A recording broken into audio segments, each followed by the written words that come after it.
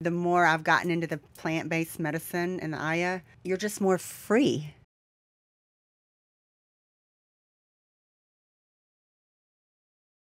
I've always thought to myself, I grew up in very religious upbringings. Okay.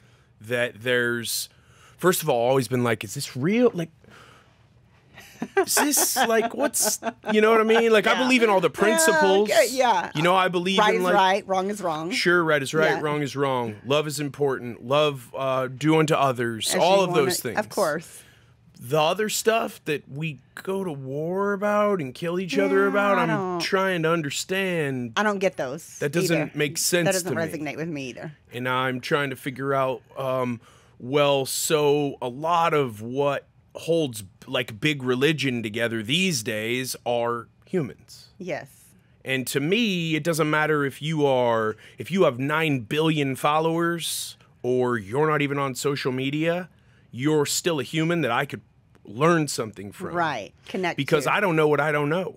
Of course. All I do know is what I do know. Right. And what I know, I only know because I've experienced it. Right. And then I look around and I'm like, hey, I really want to be successful in business and right. I have goals and dreams, but it seems very empty to me sometimes. I agree. And the plants have comforted that in me, like it's okay. Yeah. And they've made me see, like, you know, you do things, man, that help other people. And that's, for me, this whole weekend, it was taking me back, like, to forefathers or ancestors or past lives. I don't know, but it was weird. Yeah. And I got there really late because we had a podcast. Was it weird or was it truth? See, that's what I found out about it. Yeah. If we stop and sometimes if we look at things or people, maybe even their actions, you're thinking, they're weird or they're like, what are they doing?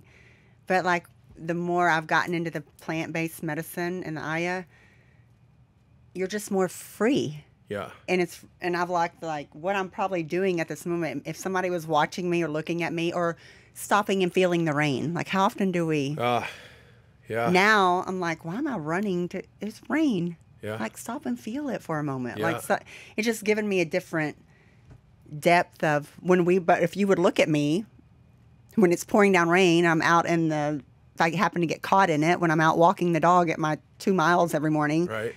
And I'm just not worried about it walking in it. You probably look at me and think, what the hell? She's weird.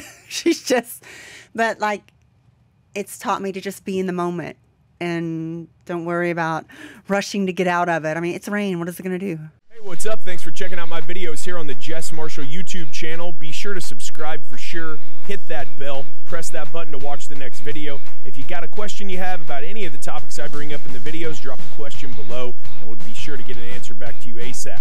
See you on the next one.